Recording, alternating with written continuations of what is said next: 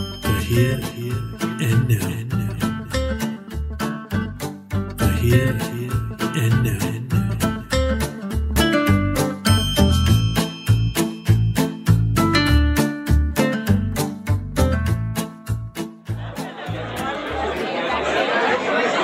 Welcome to this episode of the Here and Now podcast on overpopulation. Hang on a second. Sorry about that. Is the Earth becoming overpopulated? I'm guessing the majority of you are thinking, yes it is. But why do you think that is the case? It's an answer based partly on our intuitions. Population has grown in the past, it is growing now, and surely it will continue to grow in the future. Therefore, the world will soon become overpopulated. It's an answer that's also based on our environment.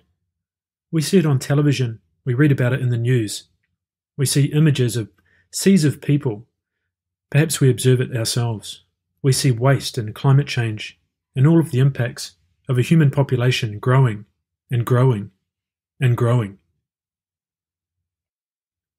In the classic 1999 film The Matrix, Agent Smith lectures Morpheus on his revelation regarding the human race.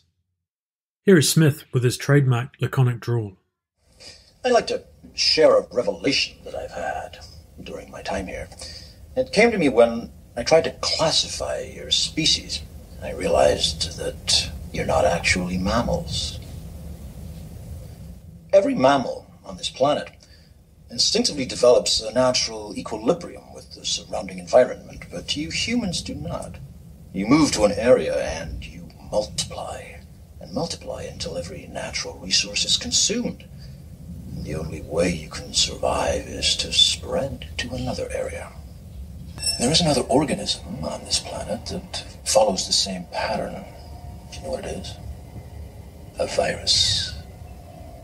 Human beings are a disease, a cancer of this planet. You are a plague, and we are the cure. I love that scene. It's a classic moment when the viewer starts to question the morality of the entire Matrix universe. Smith really does have a point. Humans are a blight on the natural landscape of the Earth, and surely there must come a day when we simply run out of space.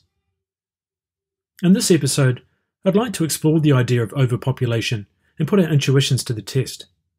Unfortunately, to do so requires us to explore a variety of statistics. We simply cannot address such an issue without looking at the numbers. But I'll try to keep this as interesting as possible, and I hope to highlight some aspects of the question which may not be evident from your intuitions alone. So let's take my original question. Is the Earth really becoming overpopulated? Well, the answer is actually not as straightforward as you might think. In fact, I'm going to open with something of a bombshell. According to the United Nations, in 80 years' time, the population of the Earth will peak. Yes, in just 80 years, the global population will top out and then begin to decline. That is a surprising fact, and it's actually quite good news from a conservation perspective, not to mention quality of life. But unfortunately, that peak will be around 11 billion people. Today, the human population of Earth is around 7.5 billion, so we have to increase that by at least another 40% before we hit our ceiling. 40%! Okay, so that's a lot of people, even if it is a peak. It is almost double the number of people living on Earth today, and who knows how many will be living on other planets or moons by then. Let's hope quite a few. A few billion would be good. So yes, the short answer is we are probably overpopulating the Earth. But the real answer is far more nuanced and requires understanding what makes up that growth. Now, breaking down all of the growth rates by country would be an arduous and not particularly interesting exercise, and to be honest, it would offer few surprises. But in short, populations of the poorest countries continue to grow and will be the last to peak, while wealthier countries will grow at a much lower rate and peak sooner. But the rate at which global population is growing has actually been declining since about the 1960s. About the same time as Neil Armstrong took his famous first steps on the moon, the global population was growing by around 2.5% per year. Today, Earth's population is growing at about 1% per year, and by 2050 that will halve to just 0.5% per year. So even though we do have a lot of growing to do, most of it is going to happen in the next few decades. In fact, according to the UN, we will hit 10 billion by the year 2057, which leaves about 40 years to grow that final billion. So the peak of our population and all of the issues that will come with it is really a point for consideration in our lifetimes, depending on how old you are, of course. It is not some distant problem that our children's children will have to contend with, although they most certainly will.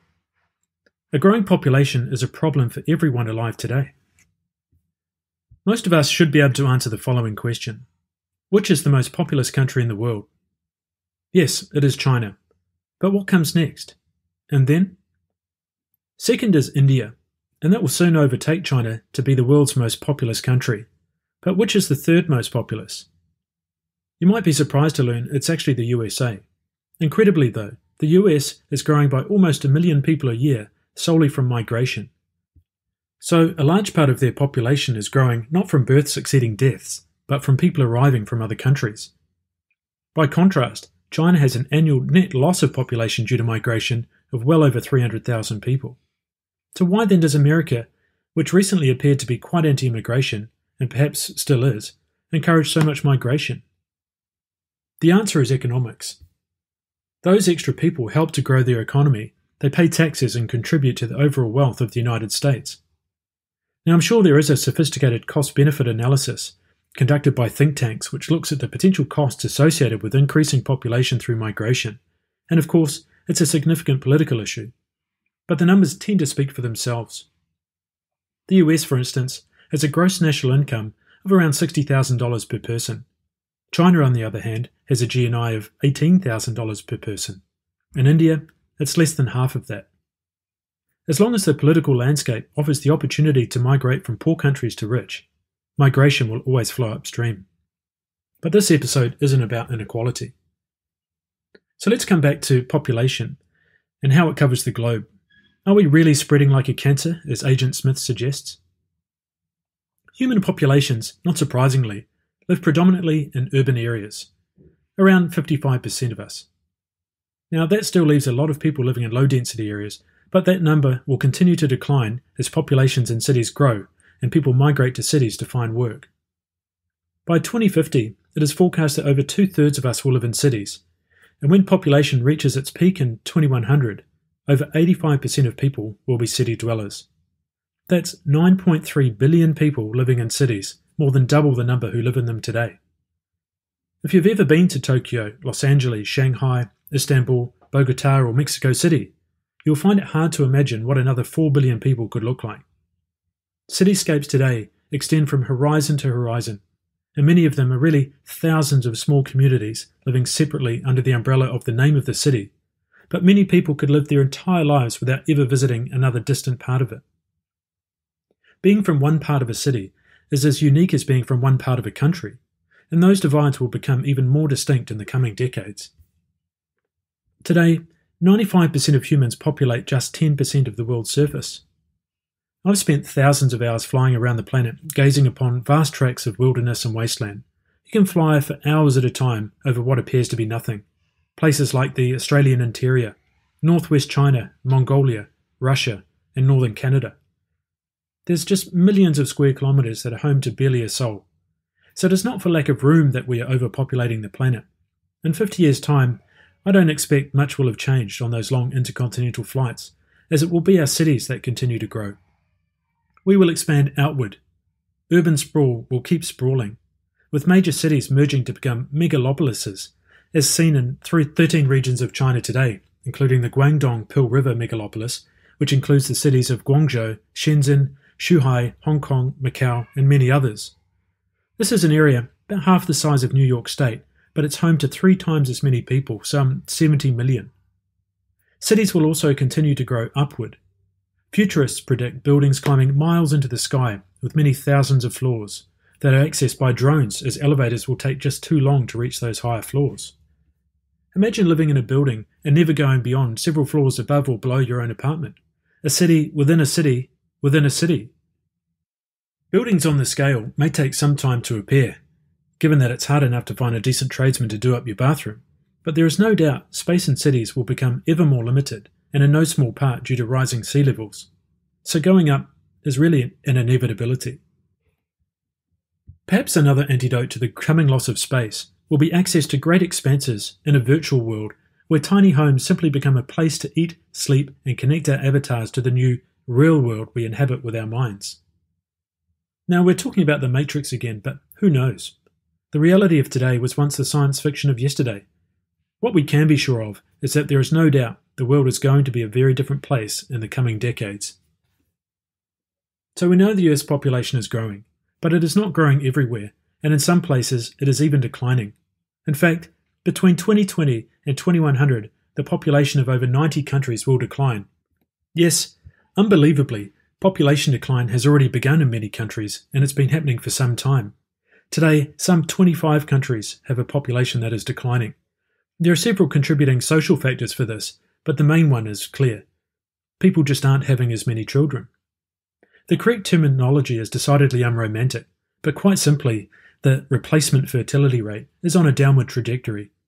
Obviously, if there are more deaths than births, populations will decline. One country with a well-known declining population is Japan, and Japan's population declined by about 450,000 people in 2018. This is put down to three key factors: a low birth rate, a so-called ultra-aging population, and very low immigration. Japan is one of the most homogeneous countries in the world, with one of the lowest foreign-born populations among developed countries. However, partly in response to its aging and declining population, this is slowly changing, particularly in the larger cities like Tokyo, which is now home to increasing numbers of foreigners, some 1 in 8 people say. An aging population is not only an issue for Japan though. By 2073, it is forecast that globally there will be more people over the age of 65 than under the age of 15. Improved living conditions and medical technology continues to contribute to prolonged lifespans. In 1950, the median age of all humans living was just 24, yet by 2100 that will be 42. A child born today will literally live longer throughout the course of their own lifetime. That is to say, average life expectancy today is 71 years. But by 2100, it is projected to be anywhere from 81 to 100 years. Now this has remarkable implications for humanity, as some have coined the term encore adulthood to describe a new life stage that will come post-middle age but before old age, say over 65, where health, mobility, and resources enable a far more productive period of time than has previously been experienced by humans. Now, what will we do with these additional years? Will we work longer? Travel more? Read more? How much freedom will we really have? Now, the downside from an economic perspective is that superannuation or retirement funds will have to last longer, and there's potentially a longer period of time when one goes from being a taxpayer to a consumer of national resources and public goods. For the individual, we have to hope that health technologies allow us to maintain a high and productive quality of life during those additional years. Obviously, medical advancements will have contributed in large part to providing those extra years, but it is no good living for longer, only to be miserable because some aspects of our bodies have reached their limits while we've prolonged our lives through the enhancement of others. Living longer doesn't necessarily imply remaining physically active for longer. And what about the social implications? Already we see the elderly left behind as technology has taken over our lives. Today, we observe an elderly population who grew up without computers, the internet, or maybe even TV. But perhaps that will be different as my generation reaches old age. Or will technology continue to revolutionize our lives in such a way that the elderly for generations to come will be condemned to thoughts of a distant past when life was simple and things didn't happen so fast? The elderly already experience isolation and alienation from a society rapidly speeding towards the future. But it is not just technology that changes with time. It's everything. Societies today are but a shadow of their former selves. Norms and value systems change with each generation. Globalization has made us more diverse, and distance is no longer a limitation to the merging of cultures as we live in a digital, high-speed and connected world. Value systems are forged in childhood, so how will we cope as we live to see the world changing around us? Will we be further alienated from the world we grew up in? And will those cultural aspects that are so integral to who we are hold us back? But returning to population decline, it's not a new issue. Russia has been tackling it for well over a decade. In 2006, President Vladimir Putin introduced incentive measures to encourage couples to have more than one child. These policies have been slow to take off due to a range of social issues. and unfortunately the stereotype has been true, with alcohol-related health problems and death contributing a large part to the declining Russian population. However, in October last year, the World Health Organization issued a report stating that alcohol consumption in Russia has declined by over 40% since 2003 as a result of alcohol control and education programs. So that has to be a good thing. Unfortunately, it hasn't done much to slow the decline. Russia has also normalized abortion to the point of insanity. They have an abortion rate more than double that of most developed countries. Similar to Japan, Russia also has very low immigration, so it is unable to increase its population solely through organic growth. Now, this is having tremendous economic impacts on Russia, which is a massive country, and it's also one reason why Russia annexed Crimea from Ukraine in 2014, boosting its population by over 2 million people. So, we have seen that global population is growing, but at a declining rate, and many countries are already losing population every year. This trend will extend to the most developed nations in the near future. Due to people having fewer children, populations aging, and in some cases migration. But another 3.5 billion people will certainly have an impact on all of us. The level of that impact will in large part come down to our own culture, values, and behaviour. I remember several years ago I was in Istanbul, the capital of Turkey. It's a beautiful bustling city that straddles the Bosphorus Strait, linking Europe with Asia. Istanbul is home to over 15 million people, and it's about 4 times the size of Los Angeles. I was standing on a street with a local, and the place was teeming with people. We were trying to figure out how to get to a certain place. The woman I was with began speaking to a gentleman standing next to us as we waited to cross the street. She spoke to him with such familiarity that I assumed she knew him, like he was a cousin or something. I asked her how she knew him as we crossed the street, and she replied that she didn't. She'd never seen him before. She was merely asking him for directions. I'd seen this phenomenon before, a level of social interaction that is indicative of a collectivist culture. Where I come from, people can be very friendly, but we also tend to enjoy our personal space and are polite but formal with strangers. Here, though, there was a great sense of community, and it was apparent to me that that is how 15 million people live together in this city. It seemed to me like that's the recipe for managing large populations, we're all in this together mentality that must be imperative in order for people to live so closely together with scarce space and resources. Unfortunately, that's not a universal in these types of heavily populated cities. In China, for instance, there is a totally different approach to the issue. Yes, things are changing, and I'm generalizing somewhat, but there, people do not appear to have a level of community and social cohesion like I observed in Istanbul. A queue? Well, that's merely an impediment to getting to the front. It's not a social construct that manages our needs in an orderly manner. It is somehow acceptable behaviour to push to the front, to shout and demand attention, oblivious to the many other people all waiting for the same thing. The approach is dog eat dog. For a collectivist country to have such a lack of social cohesion is strange to me, and what I consider a major flaw in Chinese society. But I'm not the only one to have noticed. The Chinese government itself is implementing a large-scale social credit system designed to force a shift in the values of its people. I'll explore this in more detail in a later episode. It's a fascinating and disturbing idea.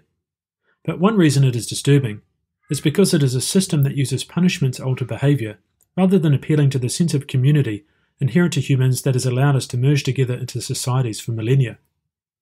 In my opinion, the solution to managing a growing population is first and foremost community. We need to learn to be together better. It's what made us successful as a species, and it is why we have grown to the extent that we have. Isolating ourselves from others is not the solution. Unlike Neo in the Matrix, no one is the one. It is only by coming together, being open and understanding of each other and our differences, that we can find practical solutions to the challenges a growing population presents, and accept the inevitable changes that are coming. After all, everyone needs good neighbours.